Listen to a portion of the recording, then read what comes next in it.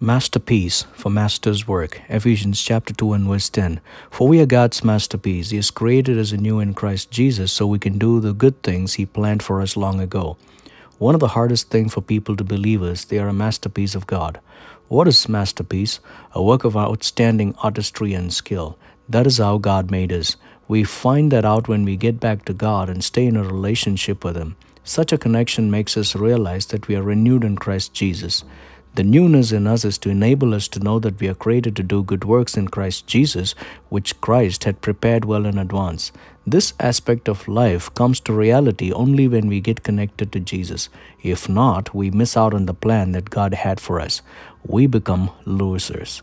It is sad to know that those that have turned to God and are connected with Him fail to follow Him fully. They think God is too demanding and they prefer to have their freedom to do what pleases them and not to do what God wants them to do. To me, these people are no better than those who do not know Jesus.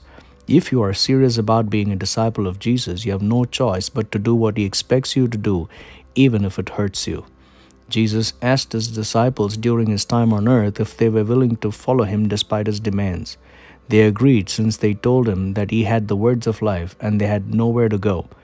Jesus was the only one who accepted with all their shortcomings and raised them to His standards as they surrendered their life to Him. What about you? Do you want what God wants for you? Masterpiece for master's work. Amen.